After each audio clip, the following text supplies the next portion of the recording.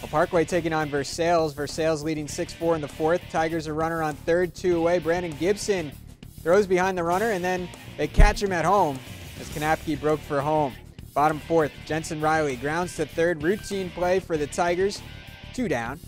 And Wyatt Felver pops one up in foul ground. Dan Borchers finds it, squeezes it. It's a 1-2-3 inning for Kanapke on the mound. Top fifth, Kyle Richling batting, and he hits a comebacker right to Brody Adams. Underhand flips it to first. And then after a walk, Adams induces the double play ball.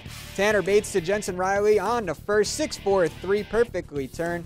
Parkway hangs on to its 2-run lead, and it's the difference in the game, 6-4.